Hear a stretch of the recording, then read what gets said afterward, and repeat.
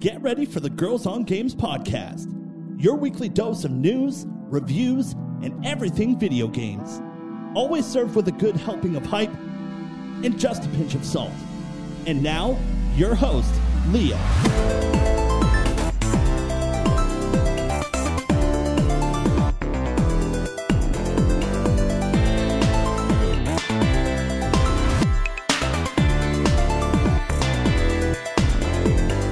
Hello and welcome to another Girls on Games podcast. My name is Leah. I'm the host of this show. This is episode number 431.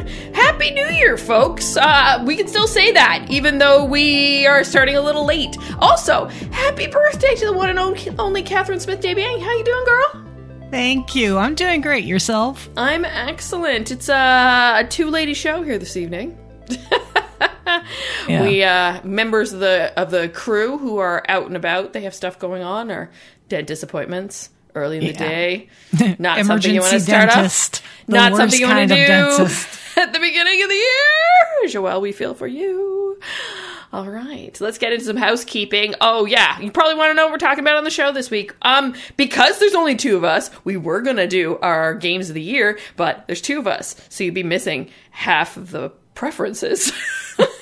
So we're going to do like a year in review. We've done this before, so we're going to do it again and kind of like wrap up 2023 before we dive into everything that is 2024, which, games are already around the corner and we've got Fantasy Critic coming and everything. So before we do that, let's get into some housekeeping. I'd like to remind you that if you enjoy this show, you can subscribe. We are available on Apple Podcasts, Google Podcasts, iHeartRadio, Spotify, and Podbean. If you'd like to get some GOG merch, you can do that by going to designbyhumans.com/shop/Girls on Games. Maybe you'd like to give us a tip, maybe buy us a coffee. You can do that by going to our Ko-fi. That's ko-fi.com/Girls on Games. Catherine, how were your holidays? Pretty quiet, and I'm happy it was Nice. because I had a full 2 weeks off. Mm-hmm. And I went to somebody's house and I sat on their couch and they fed me. I went to somebody else's house and I sat on their couch and they fed me. And then I came back and then I sat on my own couch and fed myself for a few days. And yeah, that was pretty much it. Excellent. 10 out of 10. Highly recommend. That's the way it should be, you know? Yeah. Yeah, I had my family in town, so it was a lot of trips back and forth between here and Mississauga, because I'm in Toronto proper. Mm-hmm. And that was the beginning. And poor Mike worked most of the holiday season because he's in retail, and guess what happens in holiday season? Yeah. Retail makes the money. But yeah, parents were in town. That was really nice. Hung out with my sister and her husband and his family as well. And then, once they left on the 29th, chilled out a bit myself because Mike was working in things, played some games and stuff, and celebrated the new year with John, our buddy John. And now I went back to work on the 2nd. So, wow. Everybody's like, ooh, it's new. Happy New Year. Nice to see you. And I'm like, I've already been at work for almost a week. Yeah. But it's been good. I've been getting to play some games and things like that. And it was like a nice slow burn back into everything. Do you know what I mean? Yeah. I didn't get that. Yeah. Because I took last week off, so I just showed up and actually a lot of people were off. Yes. Last week, so I only logged into about 5 team conversation that mattered, and about 23 emails. So I think it showed. What? Yeah. What? But also, I came back in 2 days. I was checking emails every 2 days, and then I came back on the 2nd, and there were 67 emails in there. But I am not a manager. Like I got my task. I do my shit. And my manager is on vacation until January 15th. So maybe that has something to do there you go. with my lack of emails, because she was like, all right, just before she left, like on the 22nd, she was like, everybody's got what they need.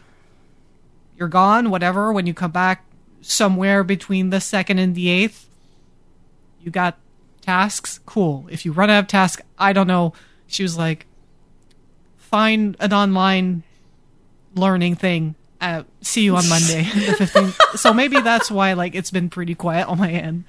But it's been pretty slow slow for us. But yeah, I have a deadline for the end of the week. So today I was like trying to get some velocity going. I did a lot of just staring at a blank canvas and blank slides and PowerPoint, just being like, just put your ideas on paper, girl. You can do it. It was, by the afternoon, I was like, I had something going, but it was a slow go. I'm not gonna lie. Like, she was not going full tilt.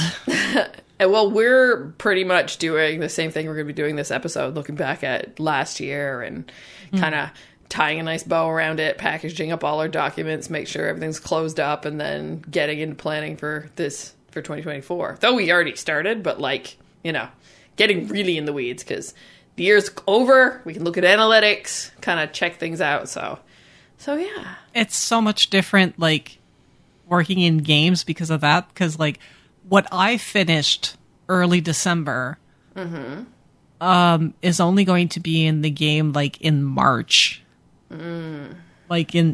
So I can't, like, I tied a bow to it. But, like, when it ships, I have to, like, look at it again. You're like, I remember I did that. Like, 6 months later, like, hey, cool, okay. It's really weird. And working on a live game, your stuff is in the game, like, much quicker than, people that work 5 years until the game is out, And even then, it's like, when I worked in web and when I worked with you in media, like, I remember, like, tying up years in financial, and it was just like, when it was done, it was done. Now it's just like, it's done for now. Like, until it goes live in the game, and then I have to, like, help with a bit of tracking and feedback and things like that for this feature that I made. So it's like, in March, what I did in November and December and October, I have to revisit in March of the following year. Wow.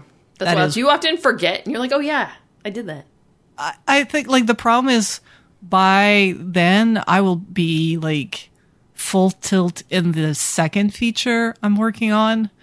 And this feature I'm actually building from scratch. Like, sometimes I get, like, UI is just something in a long process. Game design had this idea and it's pretty crazy and whatever, and they're going to need UI to help with it.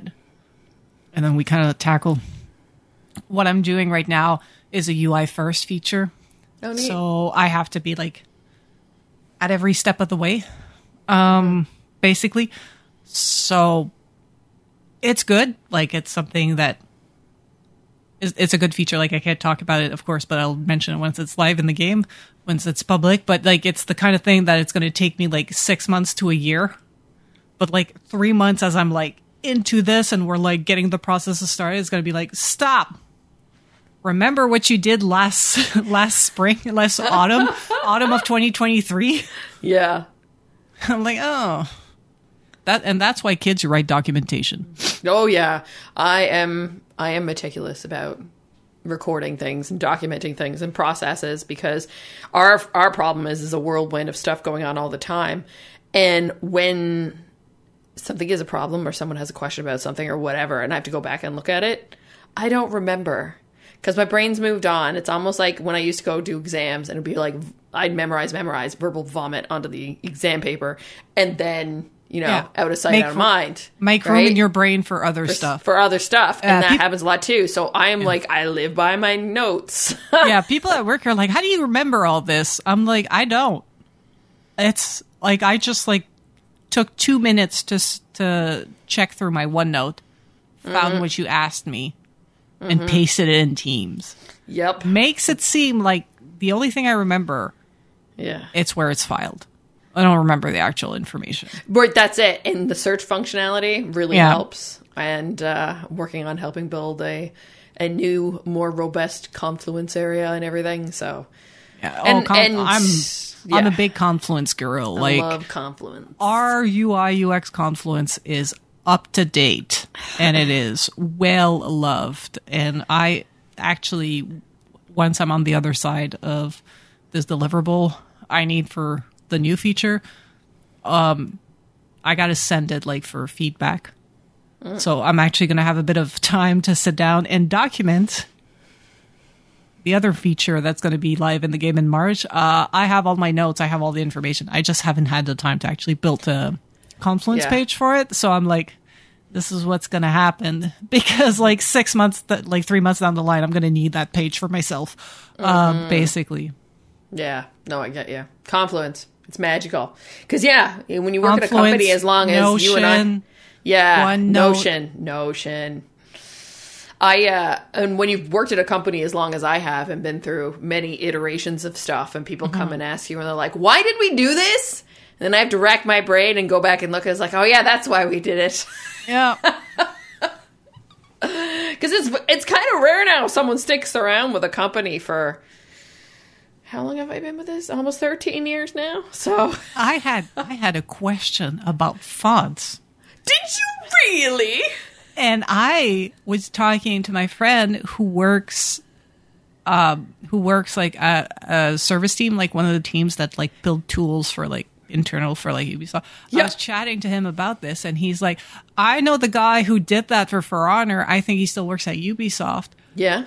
And he poked that guy on Teams, and then I got an email forwarded from that guy saying, oh, here's the information on the For Honor fonts that you were asking. He forwarded me an email from 2016. I am that person. I am that girl. I keep everything. And anytime they're like, ooh, how do I archive this properly? I keep everything. Just like, this dude was there to ship the game. I'm showing up fucking 7, 8 years later. Like, anybody remember why we built the fonts this way? And that guy was in the background like, I do. Perfect. That's what you need. And that's why it's important to like hold on to good talent too, right? Like let them move around, but hold on to good talent, because information transfer can be challenging, because if someone does exit the company of their own fruition or something else, then it can be challenging to like hold on to that. And before fellow game devs get to me, yes, I copied the contents of that email on a Confluence page. Please and thank you. Good stuff, Kat. Good stuff. All right. It is a new year, so Fantasy Critic is coming back. Back for the 2024 season. So we are going to have the community draft on Sunday, January 14th at 1 p.m. Eastern. I have made an event in the Girls on Games Discord, so please come in. We'll be going into the, I think I put it on the Wii Gaming chat. Mm-hmm. So we'll go in there and do it on Sunday. If you can't join us, but you still want to participate, you can actually go and select and prioritize your games that you want in order, and the automated machines will go and pick the game based on the order that you have, as long as somebody else hasn't taken it already through the process. So yeah, feel free to come hang out and join the community league. It was so much fun last year. And we will be doing our podcast league with the four of us on the 22nd. We're going to record it, which is the episode that will release on the 25th. Why? Because we were supposed to do Game of the Year episode this week, and that's not happening. So we'll do that next week, and then we'll do the Fantasy Critic draft for the pod. Yeah. So yeah, the podcast league, the community league is going to be, you get a little bit more options, because I know there's games coming out, like, I think Prince of Persia comes out on like the 18th. Yeah. So obviously that won't be available to us. But yeah, I mean, it's the same thing we did last year. Community one. It will be the community one, but it won't be for us for the podcast. But that's fine. That's fine. I mean, for 4 people, like, it's not as It's not as hard. Yeah. It's not as hard to get games. Like, that's where things got hard in the community league at the tail end of last year, was like, what's left when you have empty spaces and things like that, right? So yeah, it'll be fun though. I'm looking forward to it. It's always a fun time. And just nice, even if you don't want to draft or play, feel free to come in and listen to us in the chat. Yeah, if you're just like listening to the episodes and you want to keep up to date, you can definitely join the Discord and hang out. Also, Darth, who helps us with this, especially for the community one, he said that he'll be on at 12:30 EST for any noobs that have questions. Yeah, and we'll go through the whole process. So thanks, Darth. Much appreciated for that. Okay.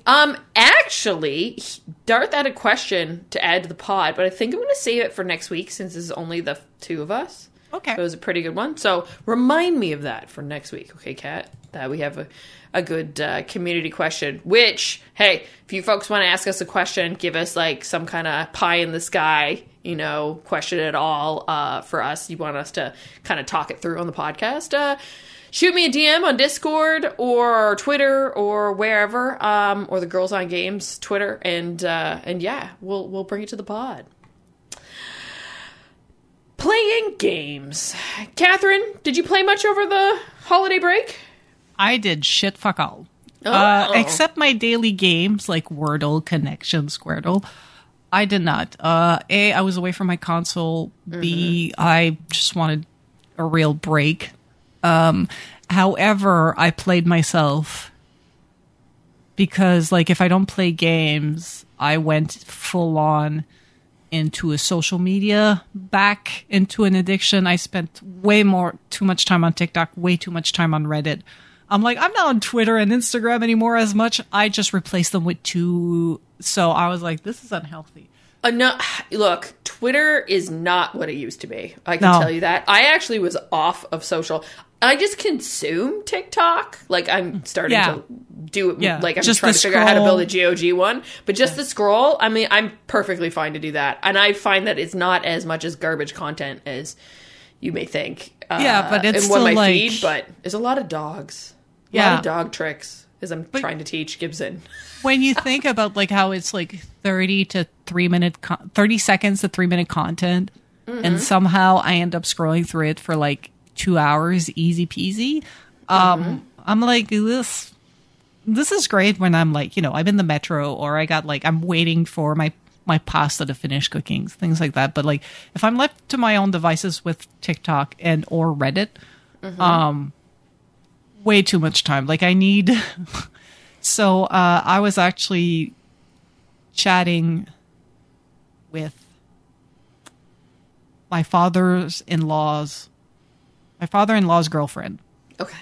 So Pascal's parents are divorced, and they're both like got new partners. Other significant others, yeah. Okay. Yeah, they were she was talking about how she like got really into audiobooks. Like she loves to read, but she got really into audiobooks during the pandemic and whatnot. And I was like, I should get back into reading. I should like let go of my phone and just read instead. And she was like, oh, I get everything through the library, even audiobooks. And I was like, that is fucking smart. So I signed up to the library. Well, now. And yeah, so I got Libby for English ebooks, Prêt Numérique for French ebooks, but my local library does not have English books because it is very small.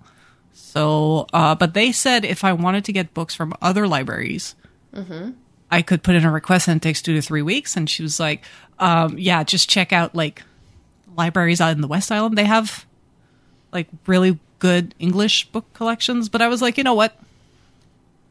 I'm going to do physical books for French from the library, and then I'm going to do English books. I'm going to do ebooks because I don't feel like managing. Like, can you go over there and get me this Hank Green or this John Green book? I'm like, you know what? I'll do it. So yeah, I decided to try to replace my TikTok scrolling time and my Reddit scrolling times with reading books. So let's see how it goes. Already discovered recipe books. How have I not signed up to the library just to get recipe books is beyond me. Because they don't have like fucking ads or like 23 paragraphs of SEO telling you why it's the best pie on earth. It's just you open the page, there's a picture of the pie, the ingredients, and how to make the pie. You scroll for a week and you're like, where's the goddamn ingredient? There's no jump to recipe in a recipe book. You turn the page, oh, recipe. There you turn the second page, another recipe. So I grabbed a recipe book and I grabbed 2 novels. I just kind of like, I asked for recommendation from friends and like on Twitter and stuff, and I have a list of books that interest me. But like for my first time, I just kind of like went through the alleys And they had clearly marked which books are from Canadian authors. Oh, cool. Because I'm like, if I'm going to read in French, I don't want to read a translation. Like, there's enough people, like, in the French. I'm like, if it's a book if it's translated from English, I'll read it in English. If it's I honestly didn't go there. I thought you were like, I want to read something that's like written by a Canadian with a Quebecois way of writing rather than like a Parisian way of writing. I didn't even think about translations. There's that too. Like, I want to reconnect with, like, because I don't consume a lot of like Quebecois culture. I'm going to be 100% honest. Like, that is something that I like. Even English Canadian, like Canadian in general. If it makes its way through the mix, but I don't seek it out. So I was like, maybe I should read, like, for reading. I should, because I know, like, we got a lot of, like, good books. And just, like, a good example of that, Life of Pi by Yann Martel. Like, people don't know he's a Canadian author. He's bilingual, but he writes in English. And, like, his best friend, I think, translates to French and really like adapts it. So it's one of those rare authors, and he kind of like, because he speaks and writes French, he's perfectly bilingual. He's the one who like edits. He doesn't do the translation, but he reads and edits the translation. So those are actually pretty good to read in either languages. I don't think it's but I just kind of like, I picked up a book. A series of short stories from an author I never heard of. I put the photo on Twitter, and I got the books like 3 days ago, but I've been so busy the past 3 days that I kind of set them down and forgot what I got. But another one I got is from actually a Japanese author who moved to Montreal in like the 80s. Oh, neat. So she makes collection of small stories too, so I picked that up. I don't know if she writes in Japanese and it gets translated, or if she writes directly in French, or she writes in English. I was just like, I had the marker as a local author, and I was like, that's good enough for me. So I'll let you guys know how the reading journey goes, but that's like, I didn't play games. Instead, I wasted way too much time on my phone, and I felt bad about it. So now I'm going to go back to playing games. I need to go back to Assassin's Creed Mirage. I probably forgot how to play the fucking game. Like, it'll come back. It'll come back to you. I'll have to check out the tutorial again. And when I've got dicking around time, I've got recipe books and nice, pretty like digestible small novels to try to get back into the habit. Because it's nice to look like for Screaming Huskies on Reddit and TikTok, but at some point I got to do something else. Speaking of Screaming Huskies, oh my god. Okay, we started. Let's go on a little side tangent. Okay, we started training lessons with Gibson. So we go on Saturdays. We had the first one this Saturday. It's for an hour. It's at PetSmart, and we're there with 7 other dogs. Right? Which is great, because it's like teaching them to socialize, but they're not really getting the opportunity to socialize, but they're getting used to like being in a new environment and all that kind of stuff. So it's the beginner class. Gibson, I thought, was going to be the biggest dog there. I think he still is by a touch. There were 2, the rest were all smaller dogs for the most part. 2 of them were really too young to be there. I think they put them in the wrong class. They should have been in the puppy class, because they were like under 5 months. Now, mind you, Gibson's 10 months, pushing, I guess, 11 now. But there was a husky, a 3-year-old husky, and man, was he vocal. He was just like, roar, roar, roar. Catherine, he had the most beautiful eyes. He had one that was brown and one that was like icy blue. Oh, I love it when they have heterochromia. Oh my god, so pretty. So cute. Yeah, and like Gibson just wanted to play, right? Yeah. And this guy's screaming in the background, just like, ah! Yeah, totally. But yeah, it was exciting. So here's the thing. I get to see that dog for the next 5 weeks. As long as he sticks with it.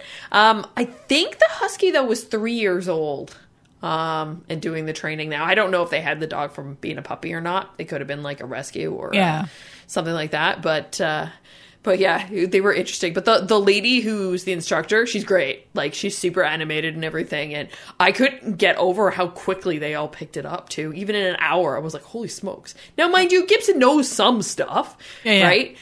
But next week starts the walking. And that's what I need the most. Because Gibson's like to pull. And he's already really big. Yeah. So he pulls me. Who's walking who here? The thing is, like, from what I remember from having dogs, is they're quick to learn, but they're also quick to unlearn. It's like, if you don't stick with it yourself and encourage the behaviors you want and prevent the behaviors you don't want, it goes back to it. Like, for example, my dad always fed the dogs at the table, gave them table food. I never fed dogs. Ever, ever, ever. So what they trained was, they would show up to the table, look at me, remember that I don't give them shit, and go sit by my dad. I mean, that works. At least they know they're always going to do like your dad. But but it's and when we were over at Pascal's mom, she's got a 1-year-old or barely 1-year-old like Labradoodle. Yeah, and they were having issues. Like when they made food or when you ate, she would scream and yell because she wanted food, and I'm like. By the second day, she stopped yelling at me. Yeah, it's I'm dealing with that right now. Mostly because like he just wants to be vocal for being vocal because he knows that I'll look at him. But we'll get there. We'll get there. They're also in the phase, and I'm sure that dog is too, where it's like when they're like almost 1, they're like teenager-y like. Yeah. So they're like testing the waters, right? Or sometimes the brain just switched back to puppy, and somehow they just go apeshit, and you're like, the fuck happened? Yeah. But yeah, the game that I was playing was Coral Island, still going nuts with that. I'm having so much fun with it. It is such a great game. I love the fact that I can jump back and forth in between my PC and my Xbox, going back and forth. That's great. Yeah, I just keep going. Now I'm just looking for the next game to play. I have a game for review. I don't know if I'm allowed to say what it is yet. But there's lots of stuff coming already. And plus I have such a backlog. I still have Persona 5 Tactica, Dredge, Dave the Diver, Minico's Night Market. And Mike and I are already looking at like vacation planning. And then I'm like, okay, well what I should do is save a game for vacation, but not start it on vacation. I need to start it before so that I'm hooked before I get on vacation. Because I want to engage in a game while I'm on vacation. It doesn't happen. Yeah. I think that's what happened to me. It was like, even though I've been playing Mirage, I was still like in the early stages of the game, and then I left for 5 days, and when I came back, I was like, yeah. And I was playing even like the times before, because we couldn't really like stay at my sister's place because of the dog, just because there's just too much going on, and he would just be run ragged by him. And Mike was working. I did have a lot of downtime here at the house, and while I was still doing stuff, I'd play a lot of Coral Island in between laundry and cleaning and whatever else. Cat, it's time for a new session of Walk Down Memory Card Lane. Oh snap, we're doing the calendar all over again. We are. We're going again. I'm not gonna lie, it's hard to find something for the beginning of January. Same problem I had for the end of December. For the one that for my birthday, because you were doing everybody's birthdays, and I just show up January 7th. Like, good luck. Good luck. Yeah, but I've got one for today. Okay. So, if you're new here, each week the team will have, or just Kat, will have to guess a historical game that would have released during the time of this episode's airing. We'll start with a release date, and then I'll give hints about the game. And Kat will attempt to guess what that is. Let me get me a document open. Okay, so Catherine, this is how I was able to shoehorn this in. This game released in early access on January 14th of 2016. Early access. Yeah, we're really taking a curveball here. Okay. Early access. All right, I'll take the next hint, please. Okie dokie.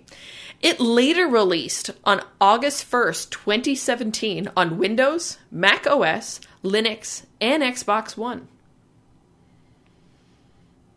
Mac. And that's a long ass. It's a weird bunch to launch on, but it makes sense. Xbox One.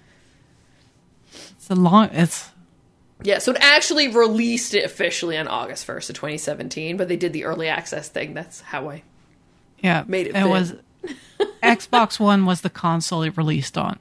Yeah. Like the old one, not the...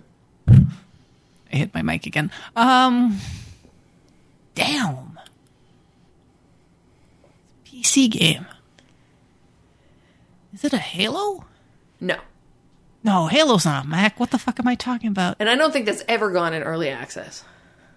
Yeah. You want another clue? I feel like Mac and Linux would be possibly a Blizzard game. But yeah, I'll take the other clue.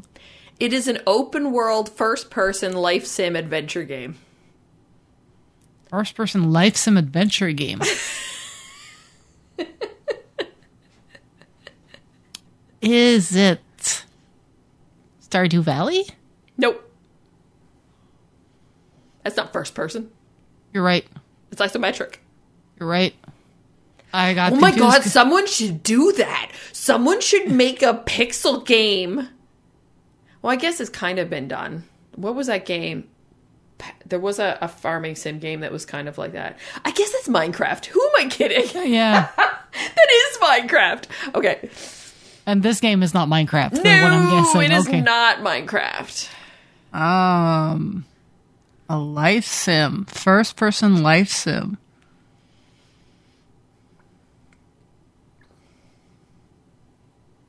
The only life sims. Yeah, first person Do you want another clue? Yeah. You play as Beatrix LeBeau, a rancher who moves to a planet far from Earth called the Far, Far Range. I think I've never heard of this game. Oh my god. No, you've heard of it. Yeah? I don't know if you've played it. Is it one of those, what are they called? What? Is it one of the what? Moon something. Harvest Moon. No. No, it's not Harvest Moon. You want another clue? Yes, please. You collect, raise, feed, and breed creatures in this game. Oh, is it Slime Rancher? Yes, ma'am. Oh, shit.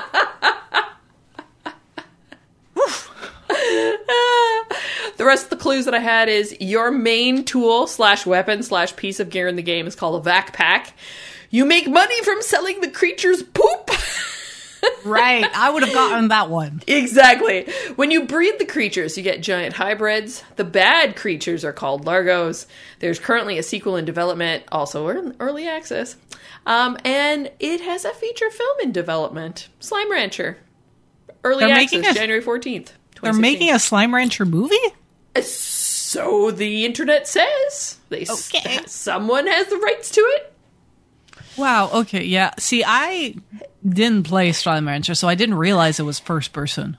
Oh, really? Yeah. I don't think I've seen a lot of gameplay for Slime Rancher. Oh, it's such a good game. Highly recommended. Highly recommended. All right. Topic of the week is our year in review of 2023. Catherine, takes a quick break and come back? Yep. Cool.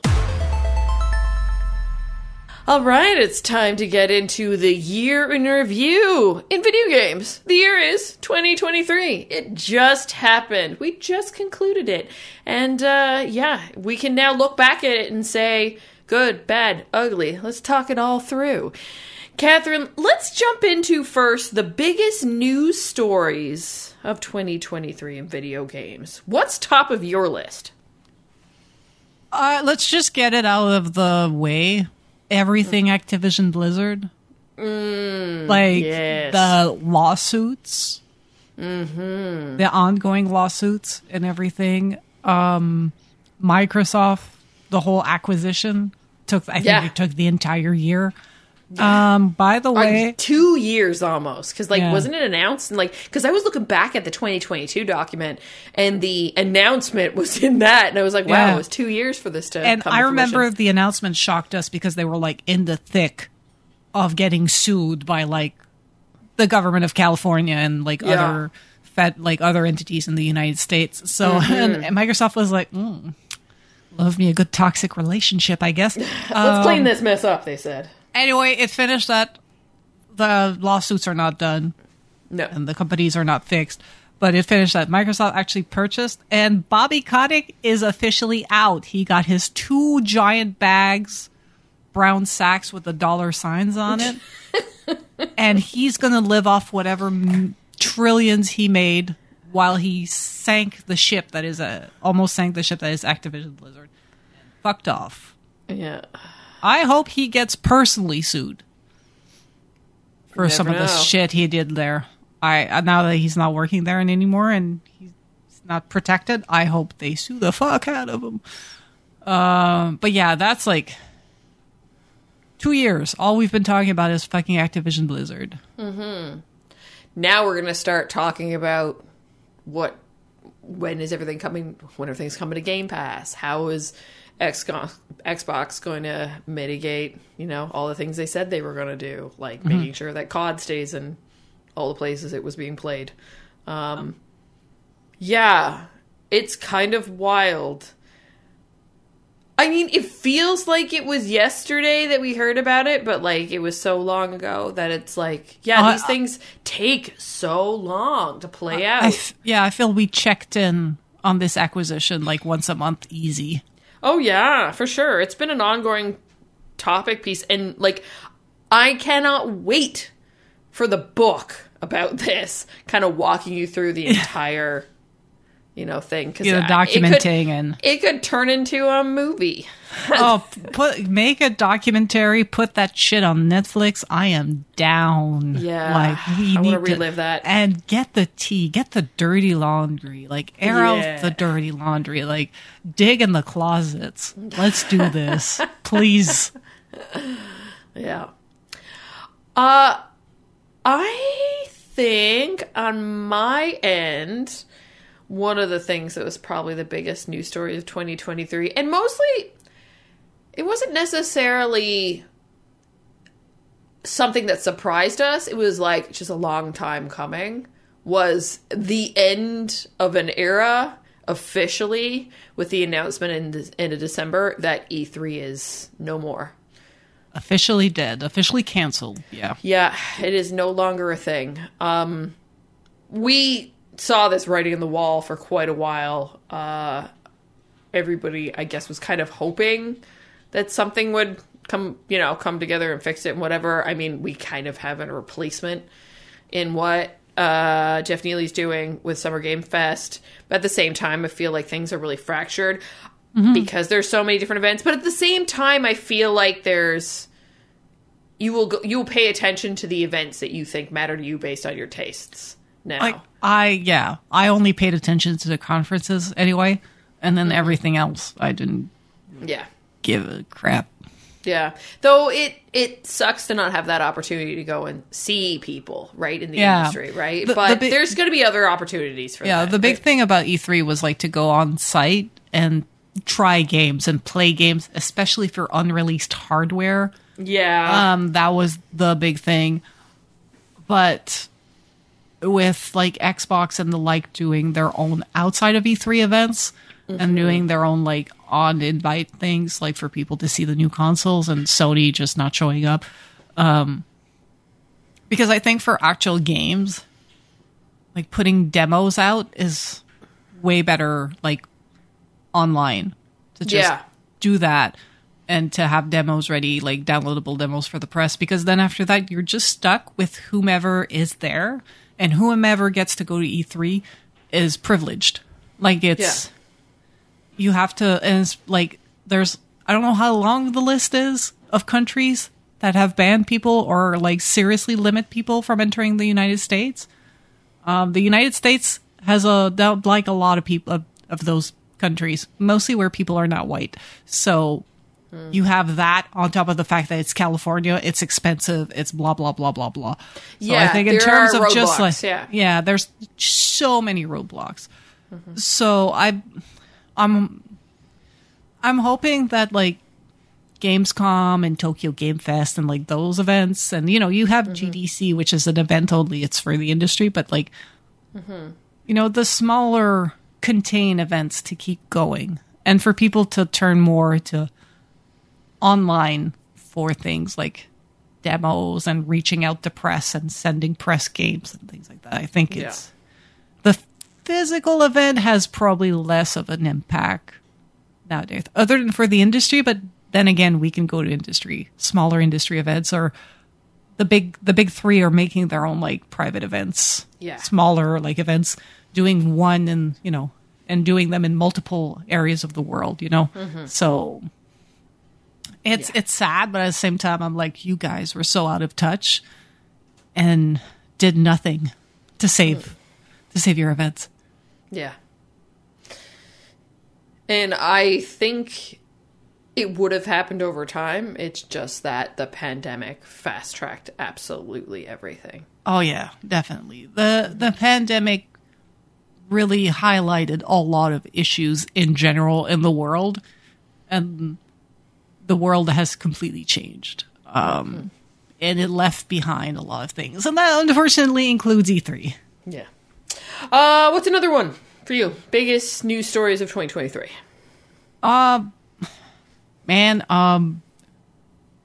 Fucking video game franchises killing it as non-video games. Yeah, something that's kind of happy, you know? Like the Mario movie is not a meme like the Mortal Kombat and Street Fighter movies. Like, or the old Mario movie. That shit. Like, these are example of stuff that's so bad that it circles back to being good, to becoming a cult classic just because it's terrible. No, the Mario movie's actually good. Minus Chris Pratt. Fuck that guy. But like the Mario movie actually being good. The Last of Us HBO show being like, did it break records in terms of viewership? And yeah, it did very well. And of course it won that award. I don't know if it won anything at the Emmys last night. I didn't hear anything about it. Or the Golden Globes. Or there was the Golden Globes that was last night. Yeah, it was Golden Globes that were last night. That guy, the one of the Culkin brother, not Macaulay, the other one. He won for In Succession. Yeah, and he won over Pedro Pascal. So was that it? Okay. But I don't know if it was Pedro Pascal for Last of Us or Pedro Pascal for Mandalorian. Oh man.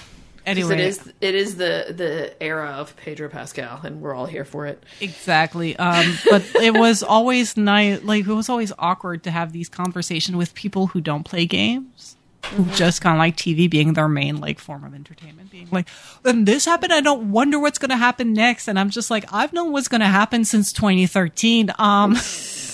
Yeah, it's true. But it's nice to see that they're actually taking a story that did so well and is beloved by so many people in the game industry and actually give it what it deserves and what they did have to add, because obviously a video game is different from a TV show, and what they added to it really worked. And honestly, like I did well to not spoil the people I was talking to. And I told them, like, don't Google the thing. Because, like, the game's been out for 10 years. Like, the spoilers are out there. You can have them. And at this point, they're fair game because the game's been out again for 10 years. But I like that it was like living 2013, 2014 again when they got to the ending of the series. Yeah. With, like, Ellie and whatever. And people were like, the dude did what? I was like, oh, there we go. Just wait. Like, you know how we always history repeats itself? Like, we had a new group of people seeing this ending and being like, what the fuck? Like, join us. Please. Join us. And now you can play the remastered version very soon of The Last of Us Part 2 and join us for whenever we get that series, because now we're back from the writer's strike. And by the way, no spoilers, but the next season of The Last of Us is not going to be easier. No. Just saying, like, it's the kind of game that, like, and the kind of story that just keeps coming and coming and coming for your feels. Yeah. That's why we like it. And that's why it's like, I think that's why it makes such a good show as well. Yeah. Agreed. We also saw a slew of services shutting down, which we're in that era now where, like, it's no longer physical media, it's now services, and, you know, you got to grab things while you can because things, you know, servers and whatever else. What we thought was going to happen eventually did happen. Google Stadia shut down. It just came across, like, it came quicker than what we expected. Well, I was giving it another year, but you were giving it another year. I was like, this shit's not going past like 2024. It's funny because Google Stadia, you know, like came out at the get-go as promising, but under-delivered severely. Now Xbox and Game Pass and xCloud and all that jazz.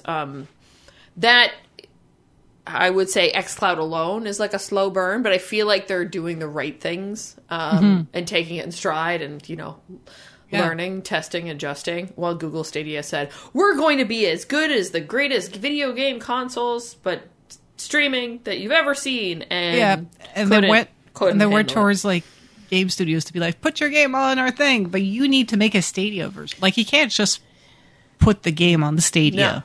No. Like, every game that was on Stadia had a Stadia version. Of course. So because they had very special needs to be able to work in streaming. Yeah. I mean, it's just like, you know, having a game on multiple platforms. Like, the actual content. Yeah. Was the same. It's the finicky stuff. The wrapper, yeah. And then also stuff that, you know, just comes to pass, you know, as, you know, new consoles come, old consoles have to go. The 3DS and Wii U online stores also shut down.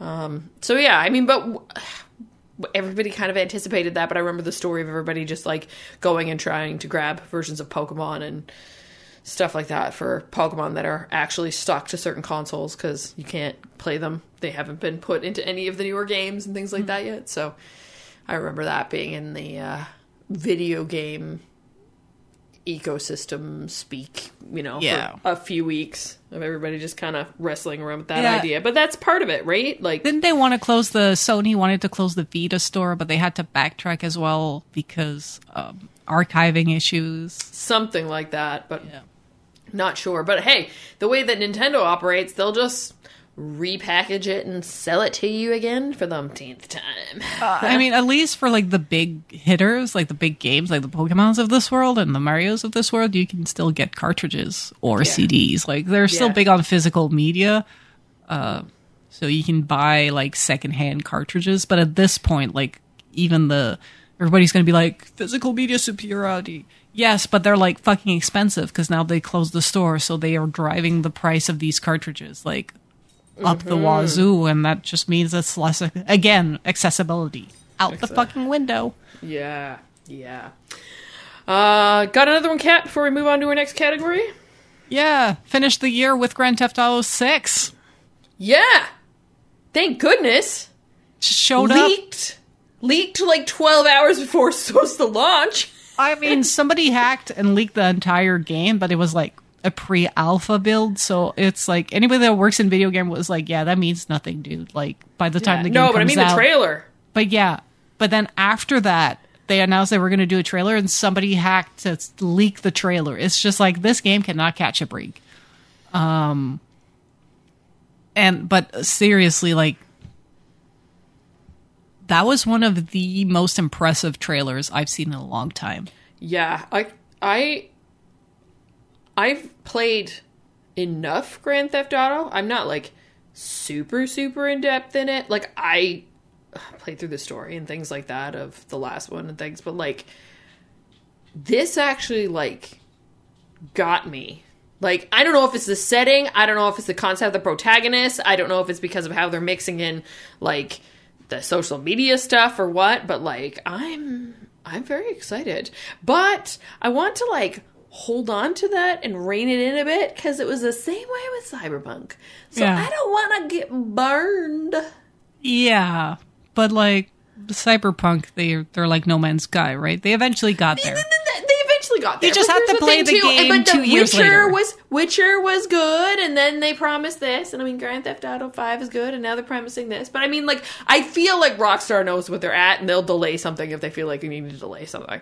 Yeah, I think they'll make sure that the game is good and stable before they throw in, like, GTA 6 online. I know people will be screaming and clamoring, or they'll release, like, just PC so that they can have GTA Online at launch. That's the way I'm figuring it out. Or because, like, Rockstar, it's always been their MO that they launch platforms one by one. They never do a multi-platform launch.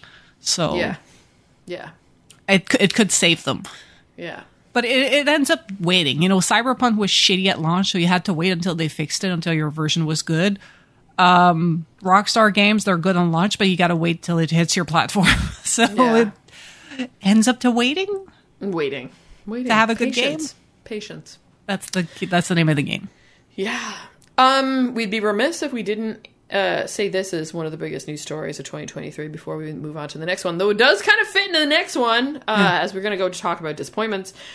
Fabulous year for games, shit year for the industry. Amongst record profits, we're also getting record layoffs and studio closures and things like that. I actually put that like in the overarching trend of 2023. I mean, yes, it's definitely going to be part of it. That's the, like, you want to know what's the trend in the industry? Like, we're working hard, we're making profits, we're making money. The industry's never been more profitable, but our jobs are the least secure they've ever been. Yeah, which is wild, because I feel like when we started COVID, and like it was like that was, everybody was like, make games for people to play and do all this stuff, and they were hiring, and now it's the complete opposite. It's like, the tables have turned. But we've had some of the greatest games come out this year with fantastic reviews, which we will get into in a bit too. Because, there's definitely some of the biggest surprises have been some of the greatest games coming out this year. Let's get into biggest disappointments of the year. Kat, top of mind? What the fuck was Twitch doing? I don't know. Serious question. Like, I'm asking the audience. Like, they came out with like new ads or new format for ads, and they weren't sharing. And then they backtrack on that, and then they like reviewed like the like how they shared the revenue with the content creators, and they went back on that, and then they said like, and then they were tighter on certain restrictions. I don't know. Like they came out every time they came out with something new. Like 2 weeks later, they were like, psych. Well, I mean, it's just like Unity. Unity came out and talk about another disappointment, being like, we're going to change how you monetize this and how you pay for Unity using Unity, and make it really hard. Oh yeah, and it's retroactive. So people who already have games out, too bad, so sad. And you're just like, what? Who thought this was a good idea? And now how do you trust to go develop on a software like that and use that as your engine? And I hope, and I feel like I hope that, like, you know, like big studios that like produce on Unity, because like, you know, like we have Rainbow Six Mobile that had a limited soft launch that's on Unity. I hope like that a lot of like the big studios turn around to Unity and being like, what in the capitalist cash grab? Like, we're all greedy here. We're all doing it for the cash. Yeah. But like, we're so greedy that we'll do something else. We'll turn to Unreal or whatever. I think that's what happens. It's just so many of their clients went, what the actual fuck, my guy? Like, I wouldn't be surprised, like, the likes of big studios that have, like, good legal teams be like, we have a contract and you're breaching our contract by doing this, so you can't do this. Like, I wouldn't be surprised if, like, they tried it and legally they just couldn't do it. It was the big guys that just showed up with their big lawyers being like, I don't fucking think so, guy. Anyway. Speculations, but I think they realized that by trying to make more money, they were making a shit ton less by pissing off everybody that uses their product. Yeah. That's what Twitch tried to do. They were trying to get more greedy, and people were like, what if we just stop using your platform? Yeah. And it's like, oh, you have nowhere else to go. I'm like, they don't have to do this. Then go to like, YouTube. if it doesn't become a livelihood for streamers anymore, and YouTube can't fill that gap, they're just going to get jobs, my guy. Kick? I don't know. I don't watch a lot of streaming, I'm going to be honest. Yeah, I kind of felt... That's the thing, too, is I feel like I fell out of watching live streaming. I watch a lot of online video game content, but it's on demand afterwards, and I'm particular about who. But I don't have the flexibility in my life to just jump on when someone's streaming. I try to catch... Anytime I can catch Steve, I'll jump on and watch him. But besides that, it's just not an option, especially in the job that I do. I can't just put that on in the background. I have a hard time just listening to music in the background of what I do, because often I'm in the middle of meetings or something, or need to really focus and can't, because I can't pay attention to that. But like in the evenings, like falling asleep to Minecraft and life sim and sim management games is kind of what I do.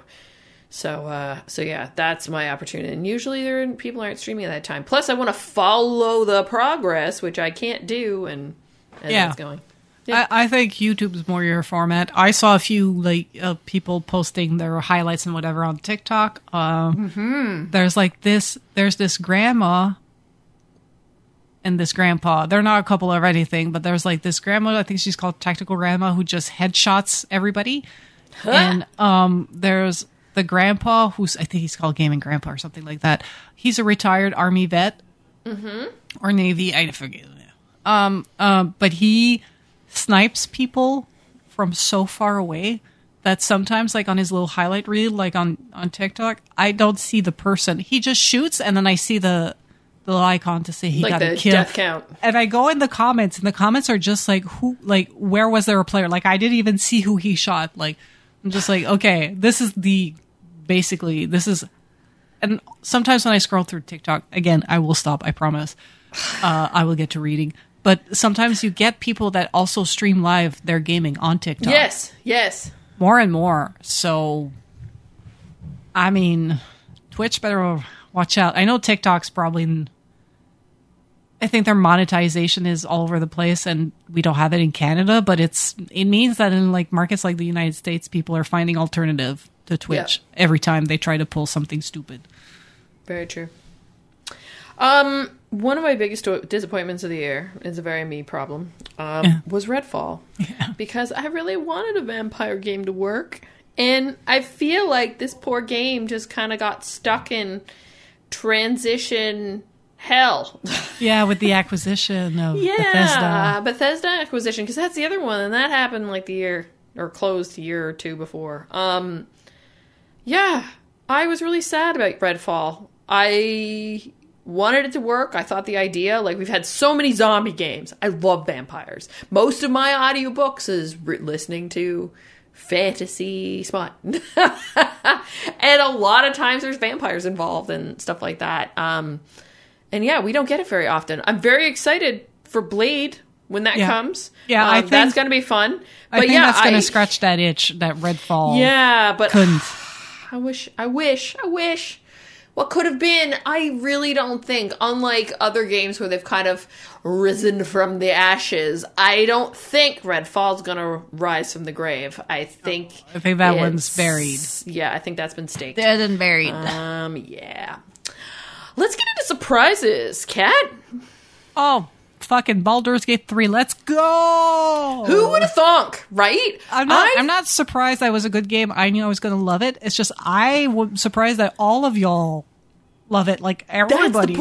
That's the point. I feel like, and I've said it so many times, it was the perfect storm for that game to release. Mm-hmm. The absolute perfect storm. Enough people had gotten into games. Enough people have started to get into Dungeons and Dragons through other medium, like Stranger Things and stuff like that, and have become curious. It's no longer the geeky thing it once was, right? Yeah. So many famous people are like doing like their Dungeons and Dragons streams and whatever else, right? Yeah. So, and it's plus, like it's just a good game. It's a fantastic game. So, yeah. They showed up on the internet and were like, you see all these, like, the emo priestess, the vampire rogue, the big burly elf that turns into a bear, the fire lady with the horns. You can fuck them all. And the internet was like, bet. To the point where it's getting blocked in some places now. Yeah. You see those stories where people were getting like their Xbox accounts flagged and stuff like that because they were putting up sex scenes and things like that into their saved data or their saved captures and stuff and sharing it, and it was like not safe for work. But yeah, it was definitely the perfect storm, but also like in a world where the other like open world RPG that released was Legend of Zelda, which does not scratch the narrative itch. It scratches the exploration itch. So I feel like people that wanted a good story automatically just kind of like latched onto Baldur's Gate 3 because they were like looking at Zelda. It was like, it's nice to have like the little guy like build his little things and those little contraptions, but like, what's my motivation? And Larian Studios were like, y'all want to date Asterion? And people were like, yes, please. The thing is, too, is that we knew Zelda was going to be good. Yeah. The expectations. And it's not a surprise. This was an actual surprise that this came out and was banger. Like, my brother messaged me the other day and was like, Baldur's Gate 3, should I play it? And I was like, I haven't touched it because I don't know that, like, I've never D&D'd or anything, so I feel like a lot would be lost on me, but I know the folks that have played it love it. So I mean, even if you don't know D&D, like, if you love a good, like, fantasy game, play it. Like, I mean, you can play it on easy and sort of, like, go the automatic way, like, do the auto levels and whatnot, and kind of, like, you can coast through it, like, doing that, or you could, like, look into a few intro videos, or you can go like crazy and min-max and shit like that, but I'm like, I might do what I usually do and start watching someone play it on YouTube and then be like, yeah, I want to play this. Yeah.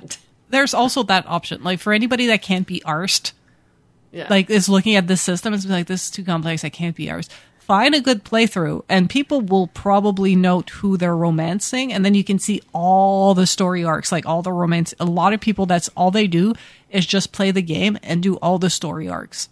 And then just put all that shit in YouTube and you can watch all of it and you don't have to play it yourself.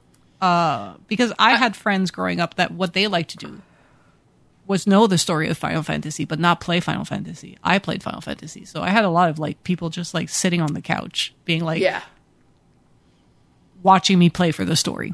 I watched, like, that was one thing when I was trying to figure out the builds and stuff for Diablo. Yeah.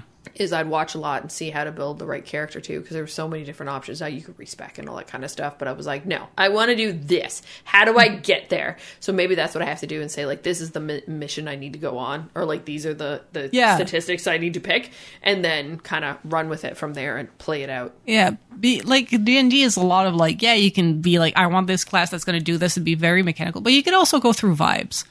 Like, I want to be like this emo chick that goes by like the magic of the moon. I'm like, all right, you could be a druid or you could be a cleric, because cleric, a lot of situations you can be a cleric.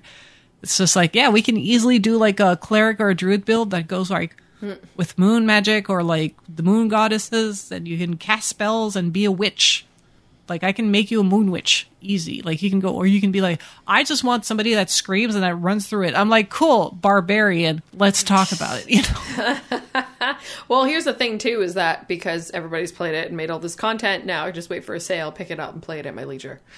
Yeah, and now it's like, it's good. Is it out on Xbox now? Yeah, so that was the other thing too, and I guess that surprise that we didn't have on here, which is still tied to Baldur's Gate 3, is it won a Game of the Year, and then it dropped that night on Xbox, but they didn't tell anybody. They're just like, boop, it's here, because it didn't come out on Xbox to start. So yeah, that was a surprise. Good segue, Kat. This one is more of a lull than anything else, because it's just kind of funny. We're talking about services shutting down and all this kind of stuff, and how like things have changed. You know, pandemic really kind of shook the snow globe that is the video game industry.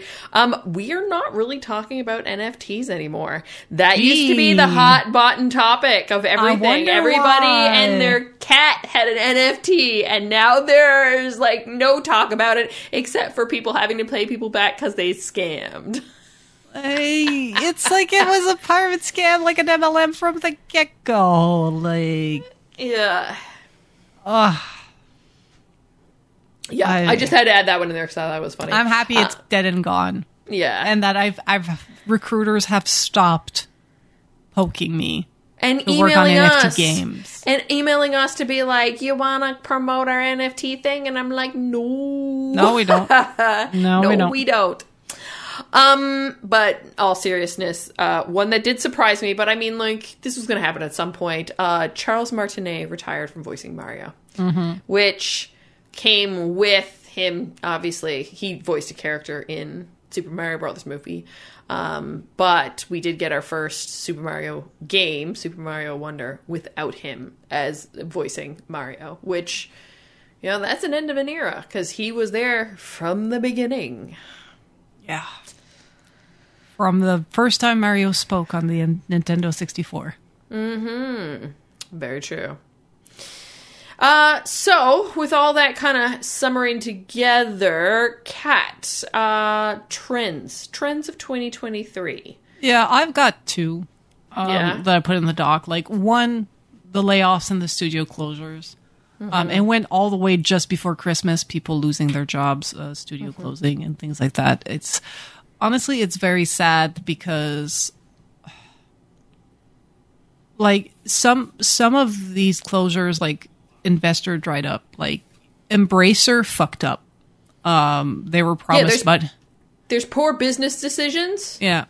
And then there's, you know, the Microsofts of this world and, you know, everything they own, including Bethesda and Activision Blizzard, who also had layoffs in their gaming divisions, even though they were doing record profits and everything. I think it's just like people smell the recession. Some of the people laid off because of the recession. And unfortunately, it made for a very bleak and gloomy industry. And speaking with some friends, a lot of them just left the industry to go in more stable employment and realized and remembered that when you don't work in game, you can actually make some actual money and have benefits. Work-life balance too, you know. Work-life balance. You're not trying to ship a game. I mean, we'll have our moments in our industry where there are some pressure points where you got to get stuff done. There's events, there's things happening, but it's not nearly as chaotic, right? Exactly. So I think, like, I hope the trends for 2024 for gaming will be a certain of business maturity. And that comes with, like, your office culture, like all the allegations that have been coming out since 2020. Like, get that shit in order. Get actual DEI. Actually shut the people that say, like, oh, if you're hiring like a woman or a queer person or a person of color instead of like a white guy, that's discrimination. No, you cannot discriminate against a person that is in the position of privilege. We're only bringing people up to your level. We're not bringing you down. We're not punching down. Shut up. And companies actually looking into business and long-term plans so that they don't show up like 2 quarters later, like, where's the money? Like, you have run the business like a fucking business and care more about the people that make your game than the fucking investors that throw money at you, because then you turn around and you're like, all my games are shitty. I'm like, yeah, because you keep firing the people that make them and make them fun. We've seen, like, you know, it ebbs and flows, but we've seen like that, like, you know, at one point the music industry, when streaming came in, started to, you know, rip apart the seams, and I think it made, like, it took a hit on the quality, or if some artists held back on releasing their songs and their content, waiting like to find out what would happen, and it's or with AI, because of that we had writer strikes to protect them from losing their job from AI to AI and things like that. I think it's just gonna keep going, but I hope, like, that the gaming industry matures and runs a business like you're with more foresight, because not every industry ends up like stuck. Like, anyway, hoping that for everybody. Yeah, things to even out a bit. Because, in order to put out these fantabulous games that we've been playing this year, Zelda, Baldur's Gate, Spider-Man, Diablo, like there's been so many. And even the small games like, Sea of Stars and stuff like that. Mm-hmm. We need to make sure that in order for these creatives to be creative, they need to be comfortable too, right? And be safe. Yeah. And know that there's a paycheck. So and unlike the other, they need to do. Yeah, and unlike the other entertainment industries, like the video game industry is not unionized. No. So, like when there was the writer strike, that did not affect games because they're game devs like everybody else. Yeah, it affected the production of Last of Us TV show, but not whatever Naughty Dog is doing now. Exactly. And it can, like, if actors go on strike, it can affect games because actors are unionized, but actual people that do the motion capture are not. So. Mm-hmm. Yeah, the other overarching trend that I think is playing across that we're actually starting to feel the benefit of now, and also ramifications based on what we talked about earlier with some of the stuff closing, is crossplay, cloud gaming, streaming, all that kind of stuff. It's now ubiquitous. Like, I put it in there as a trend, not as in like it's new, as it's just, now it's ubiquitous.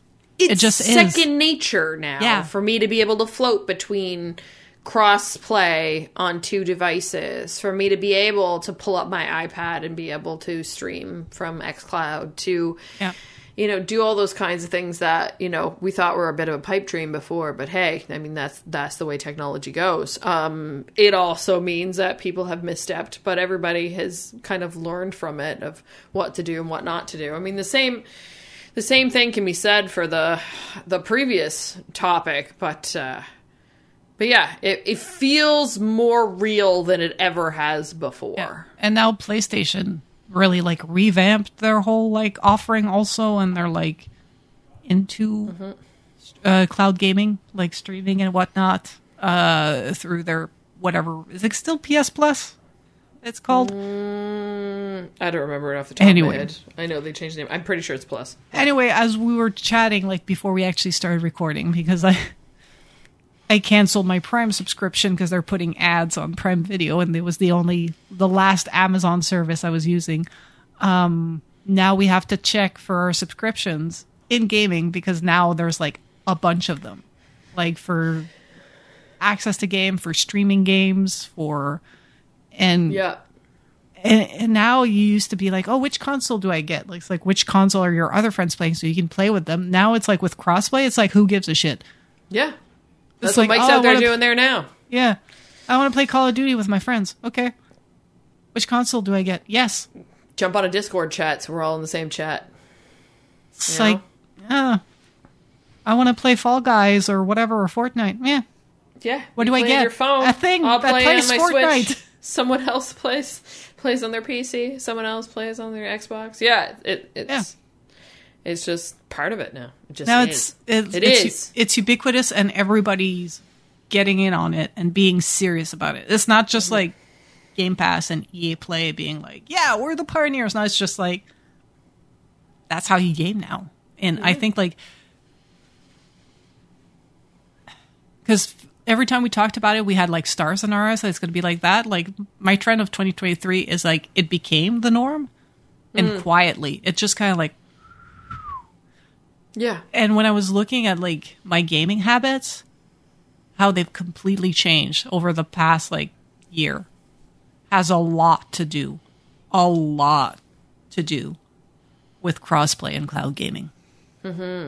Like, it's dumb, but like when we play For Honor like at work, if we're playing like the live build for like a tournament or whatnot, or just like casual play sessions to help people learn the game, if I'm at home, I'm playing on Xbox. On my Xbox. Like, it's ubiquitous now. It's something that we did, like my first project when joining For Honor was working on cross-platform play. And they launched it in, I forget when we launched it, but I feel it was in 2022 or early 2023 on a 7-year-old game. And R6 did the same. They launched crossplay also. Rainbow Six, like just these it's so ubiquitous that old games are like, we got to do it too. Like, well, it's crazy to think that we lived a life where that was a pipe dream. Yeah. Right? And I mean, it's the same for a lot of the things that we're seeing here, you know, like some of the stuff we've talked about, like seeing services launch and then die.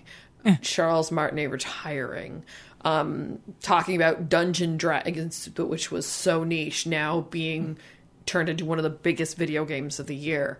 Like, it's kind of wild that, you know, we're seeing that. And there's going to be a time where, like, kids never ever knew any different, you know? It's like before the internet. We didn't have internet and cell phones and all this stuff. And oh my God. I waited for my dad, like, outside during 30 minutes in a snort. Why didn't you call him? I didn't have a phone. He didn't have a phone. Like, it's just like there was a snort tone. He was late. I had to wait.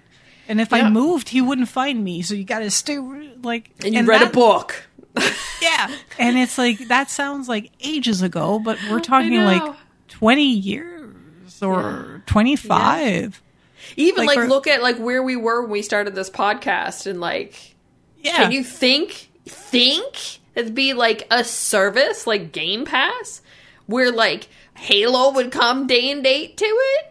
Redfall would come day and day to us. They would mail us physical copies. I don't get physical copies anymore. I get a code. When they started sending us codes, I was like, oh, you should do that. When we had to hand deliver the physical copy of the game to one of our team members to review, we had to make time to touch base and give them the game. And I remember sometimes them sending us a copy and us having to mail shit back sometimes. Oh, yeah. Like for PlayStation hardware. VR. That's how I tested the PlayStation VR. I had to send it back. Yeah. Wow. Yeah, I mean, it's going to be interesting to see. This year is pretty much just going to be an evolution on that, unless something else crazy happens. But I mean, we're only in day 8. So we shall see. And with that, concludes this episode of the Girls on Games podcast. We don't really have any stories to link to. No, but I'll put some timestamps in there because it's a bit of a long one. Well, I mean... Yeah, and it's good for SEO. Yeah. If you enjoyed this show and you want to tell us that you did or that you did not, you can rate and review this podcast if you have the power to do so on your podcasting platform of choice that allows it. It does help with discovery, moves us up in the rankings, and it helps with, you know, building our show and stuff like that. So much appreciated if you can do that. You can also leave comments in Discord. We have a podcast channel. You can come yell at us there. Thank you, Kat, for being on the show with me here today in this two-lady extravaganza. What's your social media? How can people reach out? Yeah, I'm there, but I'm not there. I'm trying not to be there. But you can find me on X, Instagram. I'm CSDSBINS. I'm on Thread and Blue Sky, but I'm not using them as much. I am not on TikTok. That's for scrolling only, but honestly, but we're working on getting there for GOG, so you can message us there. Yeah, go follow GOG TikTok. Leave me alone.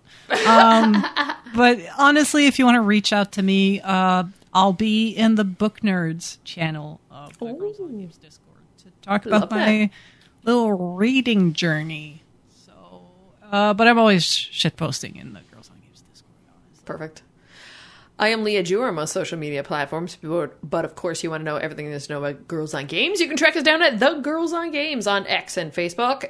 Just Girls on Games, no the on there, on Instagram and Threads. Discord.me/Girls on Games to continue this lovely convo and more. Yeah, we haven't really kicked off our TikTok yet. I'm still trying to build a strategy around that. So we'll share that when it's ready. But anything else you want to know, you can go to our website. That's our home base, girlsongames.ca. Don't forget, if you want to come and be part, or you want to just sign up and let the system automate it for you and be part of this podcast fantasy draft, you can do that by going to the Discord channel. Discord.me/Girls on Games. Coming to hang out 1 p.m. on Sunday, the 14th of January. We will be there. And that's it. We finished our first episode of 2024. Next week, we will talk about our favorite games of 2023. I played 3 games.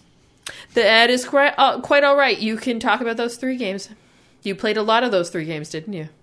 Maybe I played 5. I feel like I played 2 small indie games in the middle of those long ass games. We'll talk about that. We will talk about that. I'm just like really excited about like comparing my games of the year from the 5 games I played to like Joelle, who was like powering through games. Yeah. Like it was nobody's business. Yeah, thank God for Notion, because I have a list. Yeah, I want to learn about your games so that I can add them to my backlog and play more games. Perfect. Bye, everybody. Bye.